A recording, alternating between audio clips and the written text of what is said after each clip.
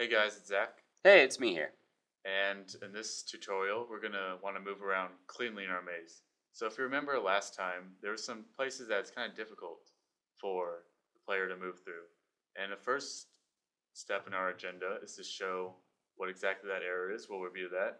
Then we're going to make it so that it moves along the grid. Then we're going to change our speed to a factor of the grid size. And we're going to play around with our speed until we get our player moving at good speed. So let's start the game and where we were last time and show what the issue is.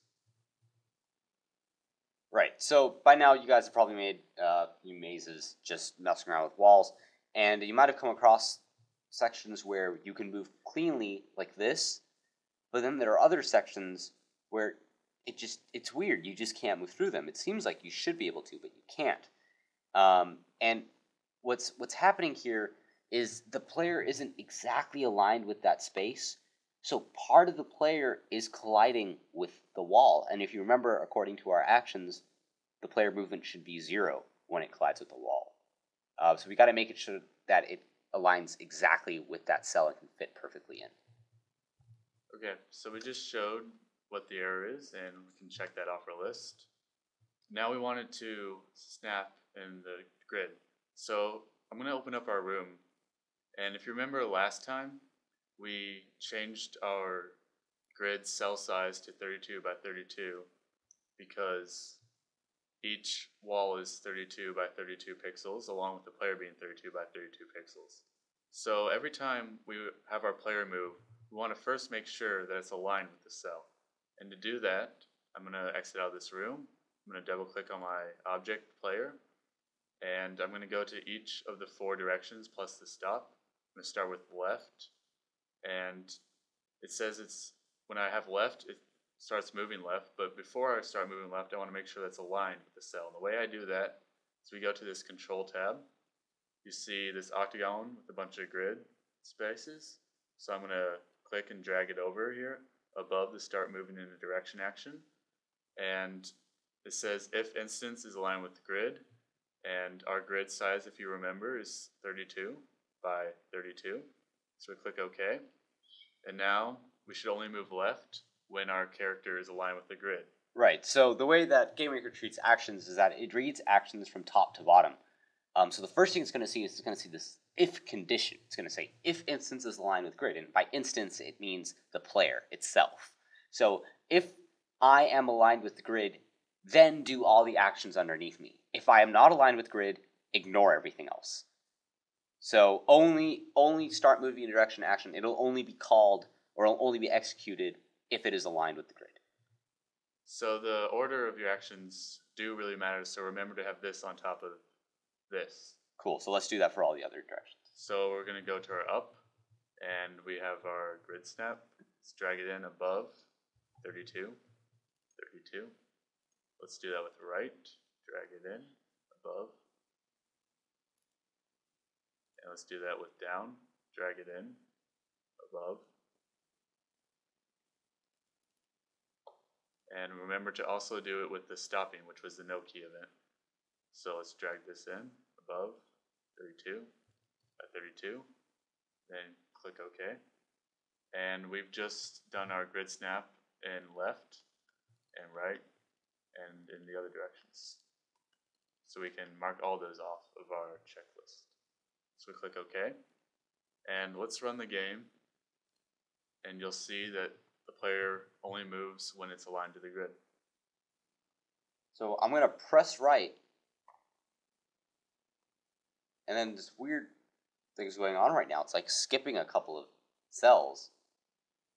Yeah, so it seems to be not moving one cell at a time. And what's happening is there's a math. You'll understand this more when you guys do your math worksheets. But the basic idea of what's happening is it's not stopping one grid cell away. It's actually stopping 3 grid cells away because of what the speed is set to. And so when we So what is the speed set to right now? Our speed is right now set to 6. And the problem with a speed of 6 is that our speed actually has to be a factor of 32. And if you guys know your factors well, the factors of 32 are 1, 2, 4, 8, 16, and 32. and because 6 isn't one of those, it's not going to behave right. Okay. So let's pick a speed that is a factor of 32. So Let's make it 4. Okay, 4 sounds good. So I'm going to double click, and I'm going to go to all of my different directions. So see the start moving direction. I'm going to double click on it. Remember how we set the speed to 6? Let's just change that to 4. And all of my directions I'm going to do.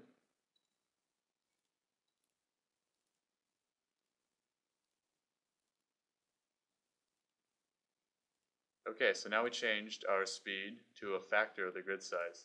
So I can check that off the list. And let's run it the game and see if it works now. Alright, so I'm just going to press the right arrow key, and boom, I automatically move to the next cell. I'm never, if I let go of keys, I'm never going to be in the middle of these cells. As you can see, I'm perfectly aligned. Even if I hold it and now I let go, it's going to make sure I'm aligned. So let's see if we can go left. And yes, we can. It's great. There's one thing, however, Zach, that I don't like about this. This guy's super slow. I mean, before he was moving at a reasonable speed, but right now he's really, really slow. Well, the good thing is that he moves through the maze well, but like you said, yeah, he is a little slow. And I like our players to move a little fast, so I'm going to click out of this. Let's change the speed to a factor of 32 that's larger than 4.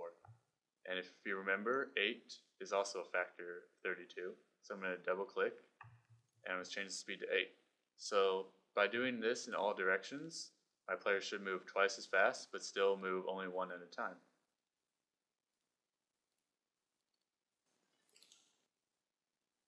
And now we've changed our speed so that we move faster, so I can check that off the list. And always we want to test our game to make sure that it works.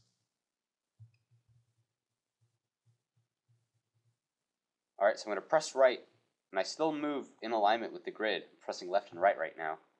But I'm a lot faster. I can move where I want to, and this is a lot cooler to play around with.